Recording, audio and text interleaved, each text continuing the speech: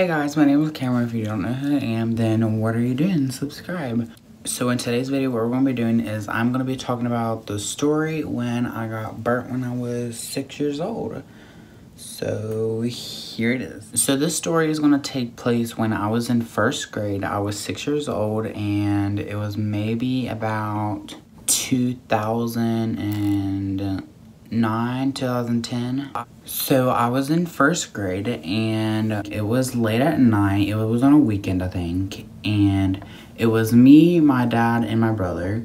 We were having a bonfire. Why we were having one is because we had boxes in the house that we needed to burn. So we, just burned the boxes. And then my dad asked me and my brother to go around the house and pick up trash that is laying on the ground or whatever. And he said that whatever we pick up, have him look at it first before we throw it into the fire, just in case if it's something dangerous, So me and my brother was going around the house or whatever, picking up stuff, and my brother comes across this box.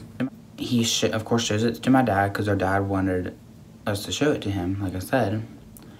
And my dad, he was like, yeah, it's fine. Go ahead and throw it in there, because he looked in the box to make sure nothing bad was in there. Because what was in the box that my dad saw was just paper. So my dad was like, yeah, go ahead and throw it in there. Well, my brother throws it in there. So then I got tired of picking stuff up around the house. So I was just sitting there playing at the fire with a stick. Well, I hear this noise. At least this is what I think I did. But last time I told it to my dad, he said, no, that's not what I did. But I want to tell the story on how I remember doing it. But I remember poking at the fire. And I hear this loud squeaking noise. And I remember turning over to my dad and I was like, Dad, what's that noise? And I turned back over to the fire and it blew up. And Dad said that I flew back at least like 3 to 5 feet from the fire. So when I flew back, I started crying. And when the fire blew up, it burnt all my eyebrows off and my hair was sizzling. I don't know how much of it burnt, but it kind of fried it. But that happened, and my dad, he was just standing there laughing because he was in his car cleaning out his car. And he was right there at the door, laughing at me. And I remember thinking, I'm about to beat this bitch up. Hey, what the heck? Beat you up. But my brother, he was the first one that came over to me. He was over there. He was laughing at me, but he was still asking if I was okay. I have to pee. I'll be back. 6.5 hours later. I'm back. So after my dad got done laughing, he came over to me and picked me up and he took me into the house and he turned on the bathtub and turned on the cold water so that I can just lay in there. By the way, disclaimer, it is going to be a little nasty in what I'm about to say. So, when I got into the bath, I noticed that there was a big bubble on my arm. It was about right here. No. Actually, so this is the top of my arm right here, okay? So there was a bubble right here. It was a big one. Remember, I was sitting in the bathtub like this. Well, I wasn't sitting in the bathtub like this. I had my arm down.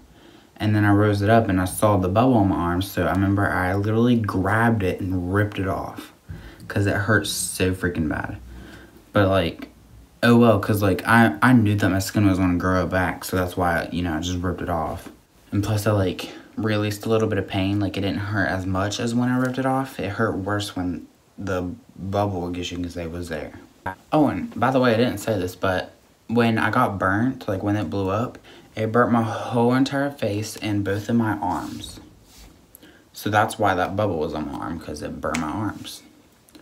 But after the bath, my dad, he picked me up, took me to his car, and then I remember him telling me that I'm allowed to stick my arms and head out the window if they were hurting, really bad.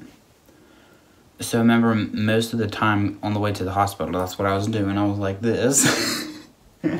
Because my arms and my face were hurting.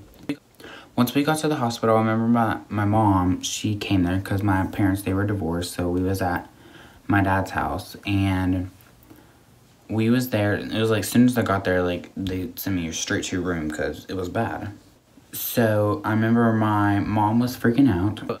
But it was funny because I wasn't in that hospital for an hour. Well, maybe. I was probably in there for about an hour, hour and a half. And then they transferred me to a new hospital because that hospital didn't have what I needed. Like, they didn't have a fire center or whatever it's called. I forgot what it's called. But they didn't have that, so they sent me to another hospital that does have that. So I remember they put me in an ambulance and they had the sirens going on or whatever. And we get to that hospital, and honestly, I hardly remember that hospital at all. But since I don't remember that, I'm just gonna tell you like when, like, what my mom would do when we was home or whatever. So when I got sent home, they had my arms completely wrapped, and I don't remember what it's called, but it's like to help heal my skin faster. But they didn't have anything on my face because, you know, you literally can't wrap my face. So it was about, when I got sent home, it was maybe a week to 2 weeks for it to like completely heal once I got sent home. But yeah, I'll put up some pictures like right now on the screen, and they were honestly like pretty bad. Like they were bad. By the way, sorry if it's a little graphic, but it is. It's bad. But yeah, that was a story. When I got burnt, I was, like I said, I was in 1st grade and I was 6 years old when it happened. And yeah, and I was out of school for a while. I was at least out of there for a month or 2 because it was that bad. But yeah, that's gonna be the end of this story time. Sorry if it was a little too short. But yeah, I guess I'll see you guys in the next video. It'll probably be either carpool karaoke or something else. I don't know. You have to watch. But I hope you guys enjoyed this video, and if you did, please give it a big old thumbs up, and if you're not subscribed, then subscribe. Please. And yeah. So yeah, I guess I'll see you guys next time. Bye.